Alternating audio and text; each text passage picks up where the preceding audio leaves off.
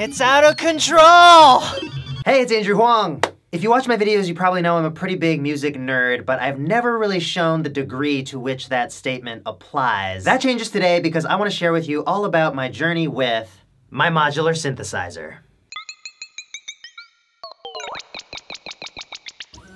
So this is an electronic musical instrument that's made up of all different kinds of components from brilliant people around the world, and it's always growing and changing with me. It's an instrument that's highly interactive. Sometimes it feels like I'm just offering it suggestions and it gives me back these little sonic surprises. It's also a way to create certain kinds of music that, if done with traditional instruments, would be impossibly time-consuming. Modular allows for incredibly complex sound processing and mutation. It's an entirely different approach to music creation than anything else. It's something that I've been learning about and experimenting with for years, but in the last 6 months, it's really become a full-blown passion. I've been researching and buying modules, I've been watching the YouTube videos and joining the forums, I've been getting together with new synth friends and also trying to turn my current friends into synth friends. So I want to give you a very brief crash course on modular and share some of my history with it, and of course, show you some music I've been making.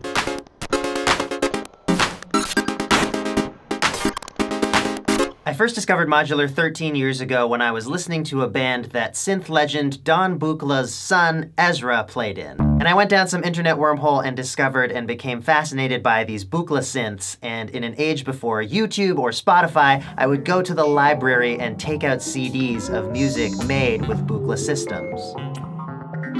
And I always thought modular synths would be out of reach for me because they can be quite expensive, but I soon discovered Reaktor, which is a software modular environment, and I really dove in. I studied the software, I looked at other people's Reaktor patches, I designed sounds with them that I incorporated into my own music, and I even created some of my own software synths.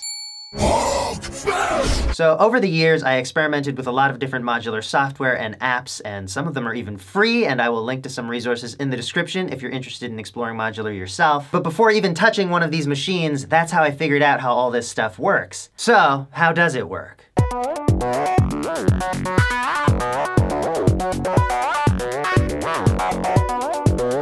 There are lots of modular formats. I've mentioned Buchla systems, and some others include Fractional Rack and 5U. For my hardware journey, I decided on Euro Rack, but these are all just different shapes and sizes of the same basic concept. A modular synth is made up of modules that each serve various musical functions. The modules have inputs and outputs, which can be connected with patch cables, and it's completely up to the user which modules they'd want to use in their system and how they'd want to connect them. But what are they actually connecting? What's traveling through these cables?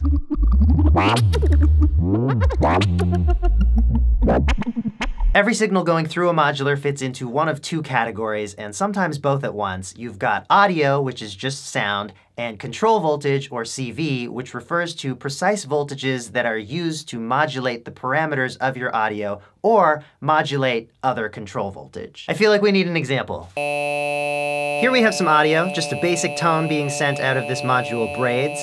Here's what happens when I take some CV from maths that cycles through a rising and falling pattern and patch that to control braid's pitch. Now we could take another channel of maths to send CV to modulate the speed at which that first channel rises and falls.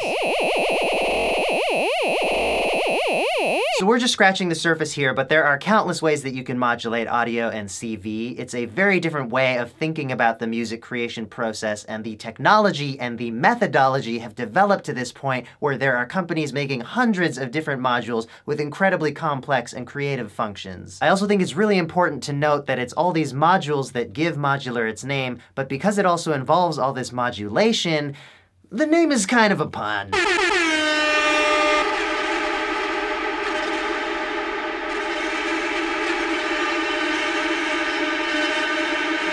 So beyond the technical stuff, I wanted to share about what I think is special about modular, because there are a lot of things about it that set it apart from most other musical paradigms. It's highly process-based, which if you know me at all, you know I love, and it really just allows you to enjoy playing with sound, outside of needing to produce something or finish a track, even though it can absolutely do that as well. But when I'm working with the modular, rather than treating the music as a project that needs to be worked on, often it feels more like this constantly flowing river of possibilities that I can just dip into here and there. It really makes me think of music not as these concrete parcels that we write and record and distribute, but as something larger with infinite pathways to explore and get lost in.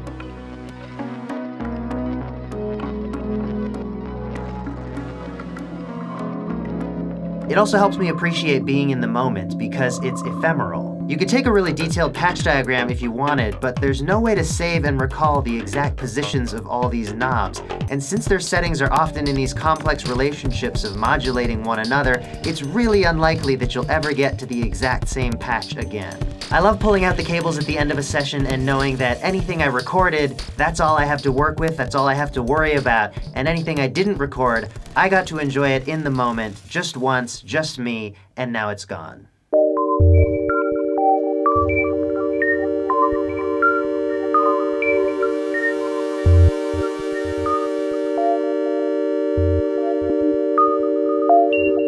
I think one of the coolest things about modular is that anyone who's into it is building their own unique instrument based on how they want to interact with it and what kind of music they want to make. You could build a synth that's just for creating sound effects or percussion, you could build a crazy sample mangler or a generative ambient machine. Maybe you just want a really flexible analog synth that you can control with a keyboard or a touch plate or a joystick.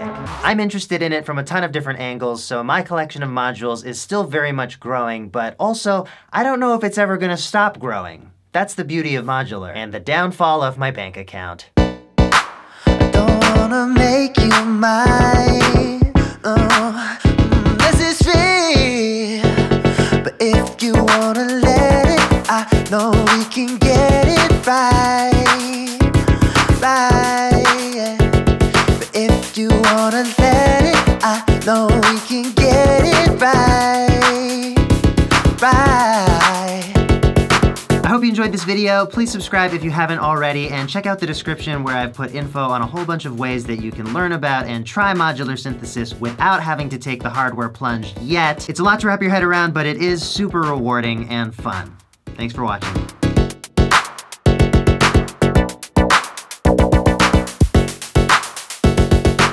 This is where you get the boops. Let me show you. Yeah, this is the boop. Whoa. Right?